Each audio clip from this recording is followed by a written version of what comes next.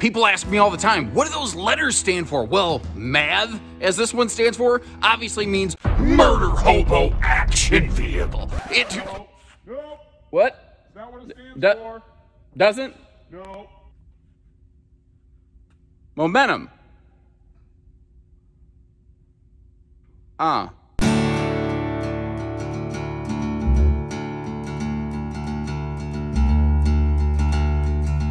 Hey everybody, Josh the RV Nerd here with Bish's RV, getting my first look at, I saw the prototype of this. If you actually go way back through my 2023 footage, like preview footage for Grand Design, you saw the very first MAV prototype. And it wasn't anywhere close to this thing. They doubled down. What they put out I thought was fine. This is a next level above, and they're creating like another level of in-betweener right here. So even though it says like Momentum Adventure Vehicle, MAV, this is actually basically a member of the Transcend series, but all the toy haulers at Grand Design are, of the Momentum family, so they kind of join the names. But what they did here is they sort of meshed like a Momentum G-Class travel trailer with a Transcend travel trailer and came up with something pretty cool, and I really love what they're doing in the cargo area. So a couple of more outstanding qualities on this. With their Radiant Barrier package, they have a very comfortable extended season rating on these. They have some really nice holding tank capacities as well. They did not skimp out there. Up on the roof, we've got a 165 watt, serviceable factory solar package. But what's interesting on these are 101 inch wide. Usually when you get into this class, you run into a lot of crossovers, which are a standard 8-foot body that's only 6.5 foot tall inside. This is a 101 inch wide body, just like Big Brother Full Momentum, but it's also 84 inches tall inside. It's 7 foot to the ceiling. Most of the builders in a class like this are 6.5, maybe 6'9" if you're lucky.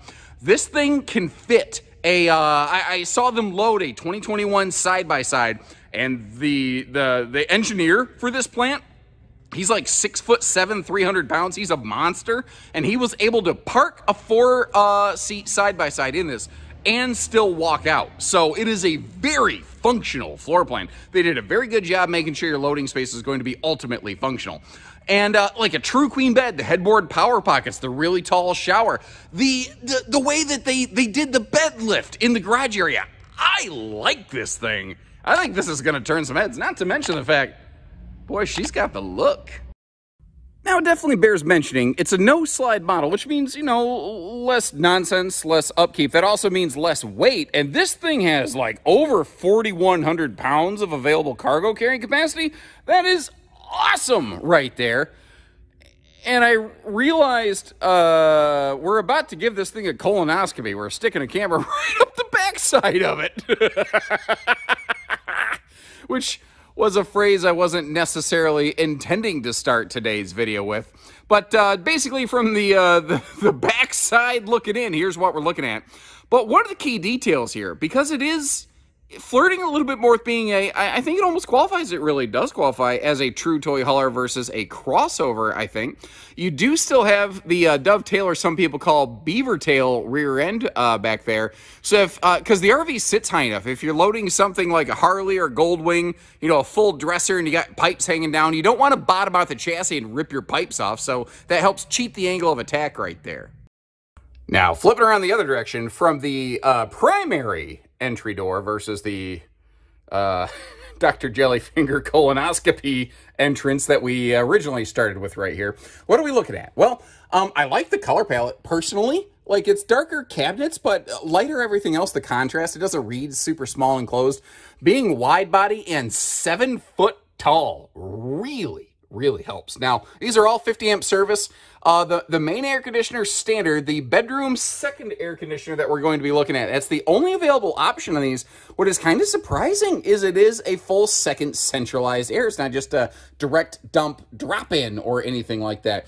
And if you notice, there are, what am I counting, about 9, 10, 11, 12-ish recessed D-ring tie-downs coming all the way up to the kitchen wall right here. And again, they have loaded a big 4-seater side-by-side in this, and a big old giant Paul Bunyan of a man was able to get himself out of the thing and, out of the RV. So I would say it's pretty side-by-side friendly, but you got to keep in mind, there's a million zillion different potential measurements in here. There's no way, like, if you drop me a comment, hey, can my whatchamacallit fit in this thing? You know, first of all, I'm not physically able to go out and measure one of these every single day because they're not at my home store. But secondly, I don't know necessarily the measurements of your whatchamacallit. So get the measurements of your thing, call our team, and we're happy to assist. Now, again, being a member of the Transcend family, I kind of expected a little more what I see from most stick and tin toy hauler builders, and like a lot of scaled back. And I don't see a lot of scaled back. Like, you've got the same kind of sofa seating arrangement here that you'd have in like a big Momentum, like some really nice touches. Now, TV setups in these no-slide haulers is always a bit of a trick, but frankly, I think they did about as good as they could right there. If you choose to add a TV to this and mount it on some kind of swing arm, you know, you could maybe be able to watch some TV from the rear patio if you want to put some lounge chairs back there. You could certainly use the bench over here on the camp side of the RV to kind of be a primary seating position. Not to mention the fact that you've just got some wide open action space going on here under rather, that picture window. Now, a lot of brands will tend to put an overhead cabinet right there, and I like storage, but I do wonder if it wasn't smart not including that, considering it is a toy hauler and loading stuff is kind of a primary concern in here. Now, right above the entry door and back here, you'll see two small power vent fans, begging for an upgrade, obviously, but the fact is, at least they went ahead and ran wiring to those for us, and there's nothing that says they're not going to work just fine in their current form and iteration right there. Now, what's also really nice is just with a no-slide toy hauler like this, even if you're not really hauling toys, it's really nice to be able to extend your living space and slide right out here. Now, we are obviously not on a campsite. We are actually in a new facility Grand Design is building right now. It's not yet up and operational, but they were kind enough to pull some units in here for us today to do some recording, so it worked out pretty nice. Ooh, cool. It's got the little puppy saver. You see those extra little nets right there? If you've got a little toddler bobbling around or a dog or something like that, it can help make sure they don't accidentally, you know, slip between the frame of the toy hauler entry door and the actual Grant patio gate itself, and they don't take a tumble, as it were, as they might say, across the pond. Our cousins over there around the United Kingdom. These benches back here, they can roll down into a sleeper format. They can also fold up flat against the wall for maximum wide open loading space. I think that's pretty standard fare. What I do like about them is that they don't have like free floating removable cushions that you have to like juggle or throw or store, which means the cushions don't slide around. So they are definitely spending more money on the seating on one of these. Well, by extension, if you choose to buy one of these, you are spending more money on the seating. And that's really the thing. It's not the money the manufacturers spend, it's the money you spend that we're really looking at right here. Now, there's two of these under the awning, but also back here in the rear ramp patio, you've got like a flood loading light, but at night, if you're sitting out here, you know, in your chairs, you got the roll screen door down off the back side of the RV that we haven't seen yet. You'll see that in a minute. This would be an awesome little space where you could still kind of see what you're doing, just kind of keep the fun, keep the party going a little bit. Over here, once again, you've got that, you know, big campside window coverage, actually some pretty decent campside window coverage. I'll try to take a better look at that in a few minutes here. But one of the cool things is this RV includes a floating table, but it has multiple height adjustments. But it's, as a one-man show, this table is a lot easier to set up if there's two of you, that much I will say.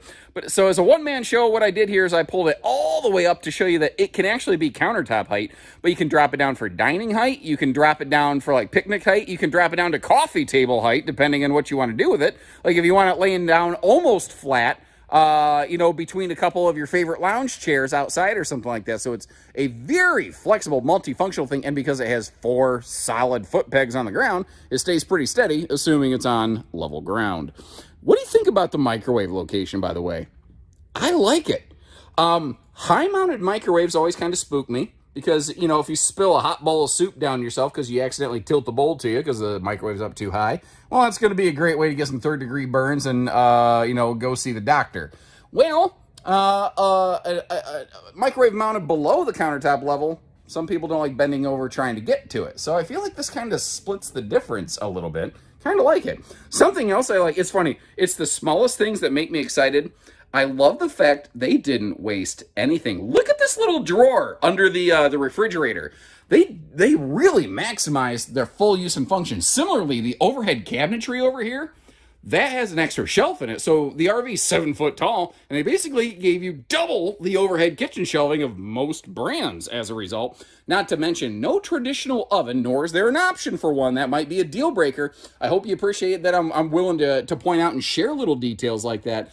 But the fact is, they gave us absolutely maximum storage on this, and I don't know that max storage is ever the wrong answer. Can you think of a couple creative ways to work around a no oven situation this, and maybe, you know, share with the class in the comment section? I'd be curious to know and learn. Now, I wanted to give you a demonstration of the bed system on this. It is not your traditional Happy Jack power bed lift system. It is actually a gas-strutted manual up-down bed, but frankly, I'm a fan of it. It sets up quick and easy. It sets up a lot easier and faster, rather, than those Happy Jack bed lift systems do. So when you're ready to convert from cargo mode to sleep mode, it is much easier. And because the floor benches fold up against the wall for, total travel cargo mode, it means you have maximum loading height in this, since you don't have 2 tiers of overhead bed, basically. Now, in case you hadn't noticed, with that 7-foot ceiling, they had room to put that lift-up bed really close to the ceiling and still give you room to load and walk under this. And that, to me, is one of the key areas, the thing that this does that the more crossover style travel trailer toy haulers don't do. The ones that are normally 8 foot wide and 6.5 foot tall. They're not big enough. They're not tall enough. You theoretically could put a Happy Jack bed in them, but if you did, you would be bashing your forehead against it every time you tried to walk through there. Well, now you don't have that problem. You get to have your cake and eat it too, though the RV has to be a little bit bigger, a little bit heavier, and a little bit more expensive to do that. Now, while we're talking about a little bit bigger, heavier, whatever, let's talk about towing. This has like an 11,000 pound gross vehicle weight. I know that a lot of that is only available cargo space, and a lot of people look at the dry weight and go, I could handle that. You are supposed to be able to handle the full maximum gross vehicle weight of an RV. As a result, I don't know that this is going to be a stellar fit for a lot of half tons. Ooh, did you notice that motion light right by the way?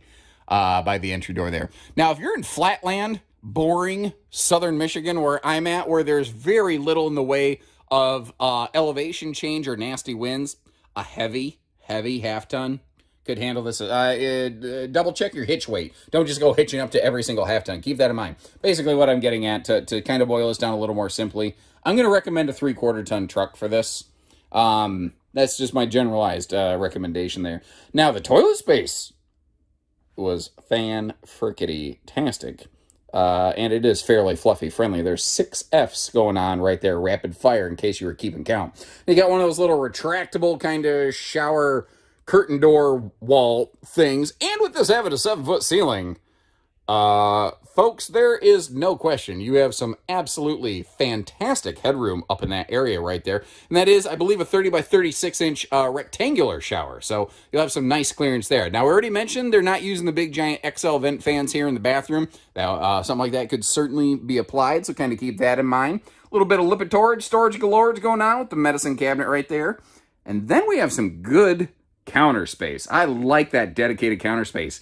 But below the sink, take a look at this. You have a dedicated little wastebasket space. But beside that, shelving and a drawer. What we are looking at right here, I personally feel is one of the best bathroom cabinet arrangements. Give me a place for a little wastebasket. Give me a couple slots for like some, towels and whatnot. And give me a drawer for my stuff. And it works. Now, this bed's about to look small because the RV's wide body. It's a 60 by 80 true queen bed. They give you some serious room to be able to walk around that sucker. What's the thing here? The mattress itself is a bit of a backbreaker death wafer. It is what it is. But it's a true queen size, and it's all fitted that way. So if you want to swap that mattress out with something that's a little more fitting your preferences, very easy to do. And some people like the mattress that comes with it. Everybody's a little different that way. That's why manufacturers can never find the mattress that everybody likes, Again, second air conditioner here is the only option on this. And I'm sorry. I think I said earlier that this was centralized. I must have just looked at it and just gone off, I don't know, mental information. Because if you notice, it actually does have the control knobs right there. So that's not tied to the thermostat that is actually a direct dump air. Sorry about that. Sorry I got that wrong. I, you know, can let you know that I'm human and I make mistakes at times. I'd rather kind of let, you know, own up to it, rather. I'm not going to try to, whatever, I'm not going to try to lie to you. That's what I'm getting at. With this being so tall, if you sit up in bed, you ain't going to knock your noggin on that overhead cabinet, which is kind of nice. Now, it doesn't have any sort of enclosure. That is something that I would like. But, you know, again, little details I can kind of work around. Giving you a look through the bedroom storage here, you see you've got your dual hanging wardrobe towers, individual dresser drawers on each side, footlocker storage under the bed, and across from the bed, basically double the storage that you're already looking at around the bed with a couple more dresser drawers, more hanging storage, and one of my favorite things here, these, like, I call them headboard power pockets. You know, household and USB outlets right up by the headboard in that kind of recessed, tucked away cavity. And what's interesting is if you notice, the mattress itself basically creates a little corral bucket. So loose little objects that you might happen to leave up there don't go jostling around and getting lost in transit. It's kind of a smart way to go. I really, really like that when manufacturers do that. Now, I like to show RVs in road mode. And normally, that means closing slides. But I think what it means here is taking a look at everything out of the way for, like, max loading space. Not that I don't think visually you couldn't have imagined something like this, but just to kind of get everything out of the way, really show you how much space is here. And I don't know if you're really able to see it on screen, but I do have that screen wall dropped down right now just to kind of give you a little bit better look at that, although by definition you're supposed to see through it. So, I don't know. Was this helpful or not? Now, it took me a minute. When I first looked at this, that all-white exterior skin, first of all, one of the things I thought about that is, man, that's going to be nice for helping keep some of the sunshine out and keep this thing comfortable. But also, the radiant barrier layering that they have going through it, like all the way through the roof line, that will help a great deal. But it wasn't until I stood dead nose on with it like this that it kind of occurred to me, this is a wide-body camper. Being a member of the extended Transcend family, basically managed by the same people, I sort of just expected it would have an 8-foot body. Like, when you look at a lot of the crossovers from, like, J-Flight and Grey Wolf, you know, Salem Wildwood FSX division, you run into a lot of real similar things. And I respect that they just didn't want to copy and paste and just slap their name on it. It's certainly within the same concept, but, I mean, there's only so many ways you can do something to make it functional. I think they brought some decent originality to it, and I think the wide-body nature of this definitely helps. Now, let's talk about the exterior skin. It doesn't look like conventional corrugated tin skin. It's not corrugated to the same aggressive degree. That actually means that it could wobble more easily. So to kind of offset that, what they do on these is they use a thicker skin. Your sidewalls, instead of a 0.024-inch aluminum, are a 0.030, and your nose is a 0.040. And I know that those numbers maybe they don't mean much to you, but basically they're using like heavier suit of armor all around this White Knight right here, as it were. Actually, the White Knight series, the way that I'm looking at this, that has a pretty decent name to it. Look at the campsite window coverage. I just tuned into that. There's, I mean, bedroom, hallway, entry door, kitchen, lounge. There's 5 nice windows overlooking the door side of the sucker. And your power awning coverage here is, the entry door is right in the middle of it. Well, not dead in the middle, but you get the idea. It's not right on the edge. So if it's a rainy day, you're not getting dribbled in the face. Not something I think most people tend to enjoy, you know. It's kind of nice being under your awning coverage. Now, you see the little white piece of paper hanging down? That is telling us that right on the edge of the awning, we do have ourselves a propane cooker hooker in case you want to do some grilling and chilling out here. And being right on the edge of the awning arm means if you want to, you know, be under the awning when it's raining, you can. If you don't want to be under the awning because you're smoking something up, well, you don't have to do that either. The industry continues to mount outside speakers all the way up to the roof line. I continue to not be a fan of it, and I've beaten that horse to death enough in enough videos that I'm just going to keep on rolling, baby. Well, Fred Durst from Limp Bizkit, if anybody knows what I'm laying down right there. Oh, anyway, remember, man, there was a while that band, like, was MTV, and now they're almost like a parody of themselves. Isn't that weird how that happens? Anyway, the underbelly's enclosed heated radiant barrier, and you see, you do have a dedicated sewer hose caddy, but up front we do have a full pass-through. It's actually, interestingly, something the 22 MAV does not have that the 27 does. This 22 MAV has normal front pass-through storage. The 22 that's actually in front of this is shrunken down enough that it just didn't have the space to do it. So that's kind of a cool thing. Now, the ramp on these, they're using the same, they call it all-weather ramp that they use on Big Momentum, and they do have that pull-down retractable screen door. The thing people are going to ask, and if this is proactively answering a question you were going to ask, drop me a little like on the video or leave me a note that says, hey, thanks for letting me know about that garage door or whatever. People are going to want to know, ooh, can I get the same big 3 Seasons door on this that I can get on Big Momentum? And the answer is you cannot. Because the garage door entry doors sizes are not exactly the same. The supplier who makes those 3 Seasons doors doesn't make the size that fits this.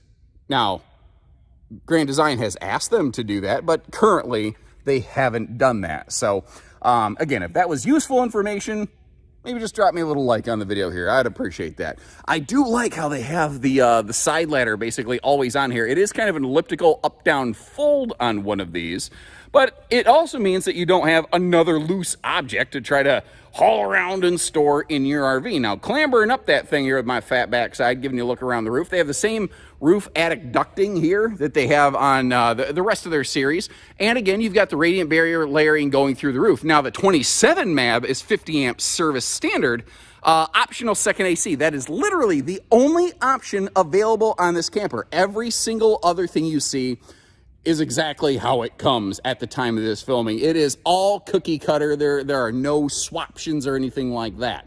The 22 MAV, the little brother, it is always 30 amp service, does not have a 50 amp capacity upgrade, does not have a second air option. So if you are in crazy hot sun country, maybe the big brother is going to give you the extra air that you're looking for.